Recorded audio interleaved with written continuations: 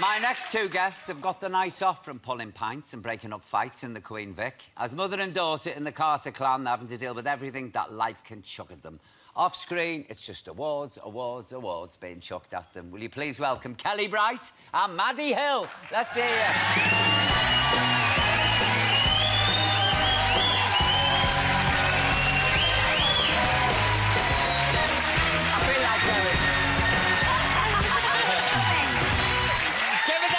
Come here.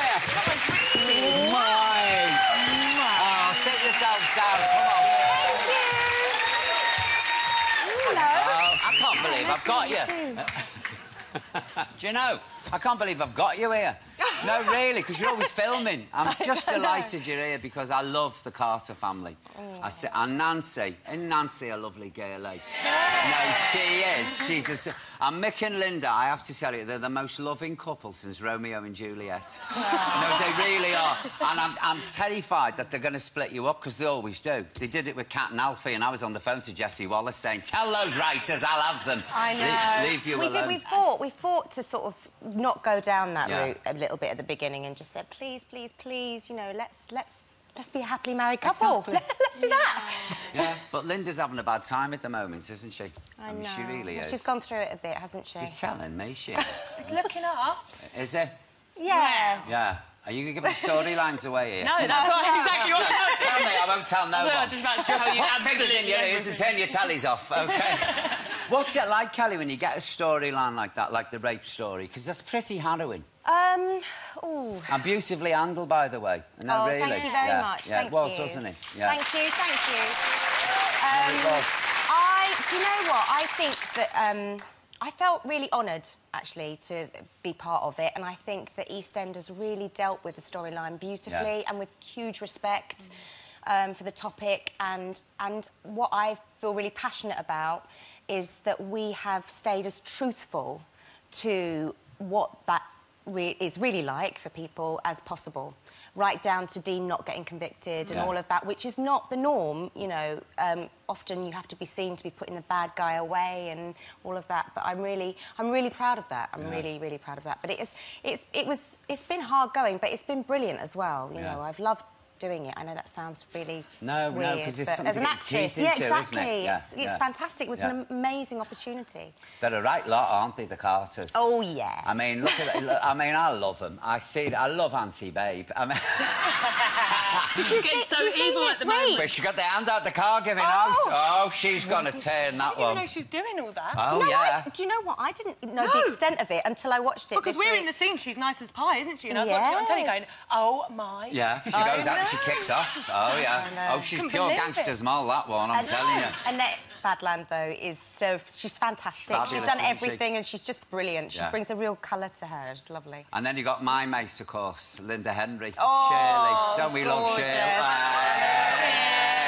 She's cracking and all, isn't she? Brilliant. What a fabulous actress. I love her. She's phenomenal. Yeah. She's so phenomenal. And we were really lucky, I think, to have her as our sort of anchor when we joined. Yeah. She really...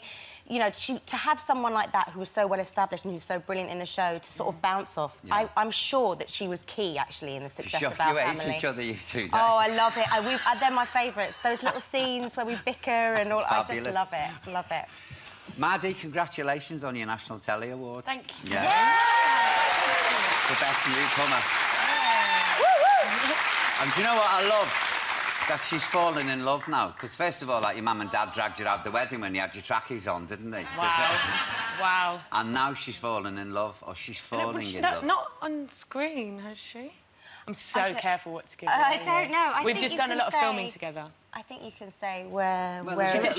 She's not confessed her love yet, but I think the audience can tell, probably. Oh, what? Not many. I always say every can has a lid, and there's your lid, I'm telling you. Look, we've got a clip from next Monday's episode, which I'm not watching, because I don't want to ruin it.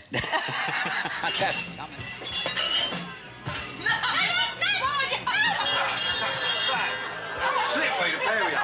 So slippery. Ladies and gents, please. You are such a bad loser. What's your noise, you little mug? The only reason you got off that sofa was so that she could whoop me. Now, get out of my... Oh, don't let this come between us. Oh, I won't let it come between us. Yeah, depending on who the dad is. Lee, you've got to pack it in saying things like that, will you? Can we go now, or what? Yeah, it's only what everyone else is thinking. All right, ladies and gents, time to go. Come on, the pub will still be here tomorrow.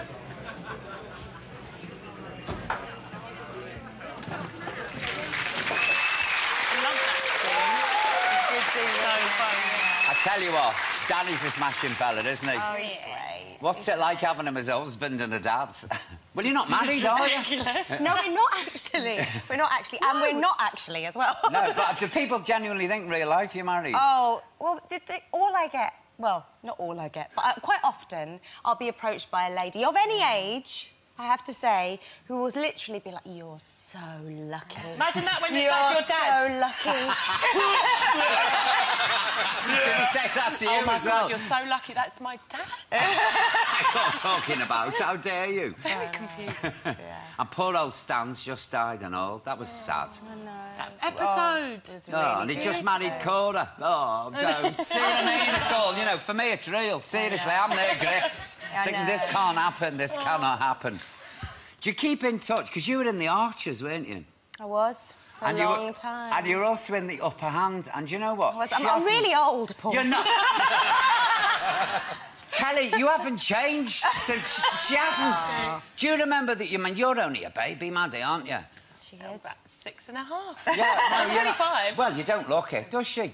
And when you've got no slap on and the trackies and the hair scraped up and everything, it's like, must be easy for you to get into costume when you go into work.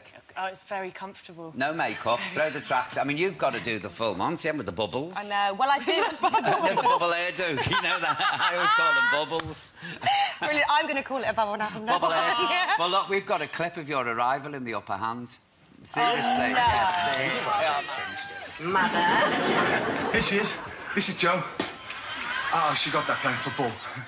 Jo, I want you to meet some very nice people. This is Mrs. West. Hello. Pleased to meet you.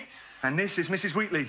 Oh, very pleased to meet you, Mrs. Wheatley. You have a lovely home and you're so pretty. Thank you. I'm very flattered. That's the idea. And this is Tom. Tom, this is Jo. Hello. Hello. See that? They're getting on like a house on fire. You've hardly changed, has she? You haven't. I've got a ponytail as well. Maddy, tell me, why did you spend a week living on the breadline? Oh, for a wonderful charity called ActionAid, who work in extreme poverty with women and children. And so I lived on £1 a day for 5 days. Now, that's hard, £1 a day. What did you eat on £1 a day? Well, you could have your fiver to spend all on the Sunday night in one go. And I lived on rice, tinned tomatoes, eggs, porridge, oats. Good on you. Yeah, it is tricky. It's so worth doing, though. It's so worth it. But there's people out there living on that diet, you know, relying on food banks to feed their kids. I had, you know, I had variety and protein and, you know, people eating... All they can eat every day is rice. Do you see what I mean? So, my diet was varied and you don't have any energy. Yeah. You don't have any fight. Yeah. So that's why it's so important for us to be doing these things and making this money. So a lot of that money is going towards the recovery in Nepal at the moment. Oh, well, good on you, Jaya. Thank you. And listen, thanks for coming on, the pair of you. I really appreciate it. Ladies and gentlemen, come on, let's hear it for Kellie Bright and Maddy Hill. Come on.